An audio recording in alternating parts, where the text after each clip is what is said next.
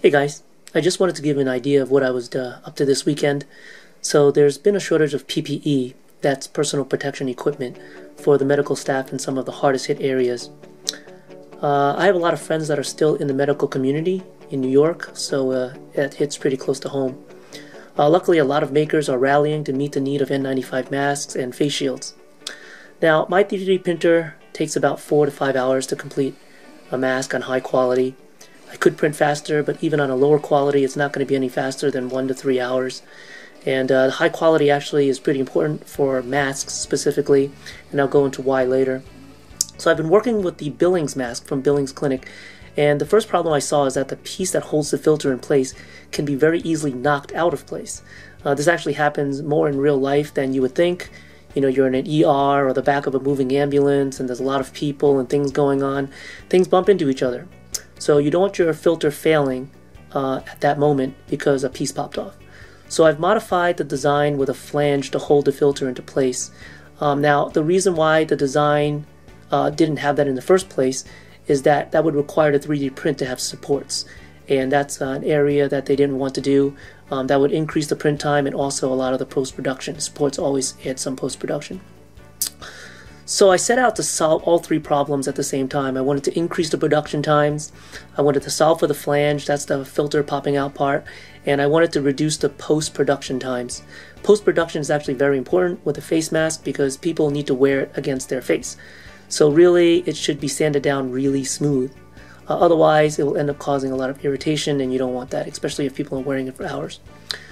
The way I approach this problem is to tweak the tech stack. This is something that we do in architecture all the time, which is to make sure that the approach will meet the requirements. So I updated the design, and then I sanded it all the way down, and I created a mold using platinum cured silicon. Then I tested a few different resins in the mold. The result is a perfect replica of the original, including all of the sanding work and the flange and everything. This method can produce one mask every 15 to 30 minutes. So instead of 4 to 5 hours, which I was getting, I can get one every 15 to 30 minutes. It actually only takes 15 minutes for the liquid plastic to cure, but it takes some time to demold it and then reset for the next casting. But even at an hour per mask, this would increase the production time by a factor of 4 or 5.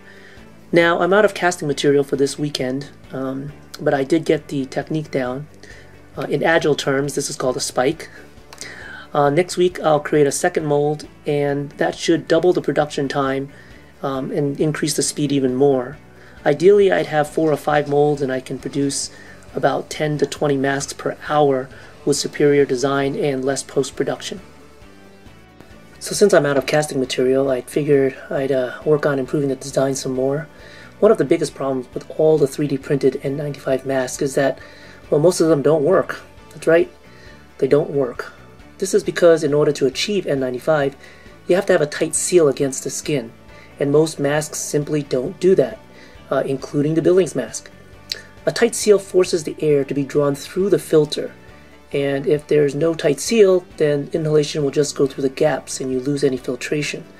So I decided to see if I could create a gasket made of silicon to, number one, create a tight seal that we need for the filtration, and then number two, make it more comfortable and skin safe for the wearer. The concept would be to use the Billings design as a template for the gasket and then create a 2-part 3D printed mold to inject the silicone into. I have the general design completed, but it's a very complex print. In actuality, this is actually the perfect application of 3D printing because you couldn't easily do this kind of design without additive manufacturing. Okay, that's it for now. I'll continue to work on this in the evenings, and then I will let you know how it goes.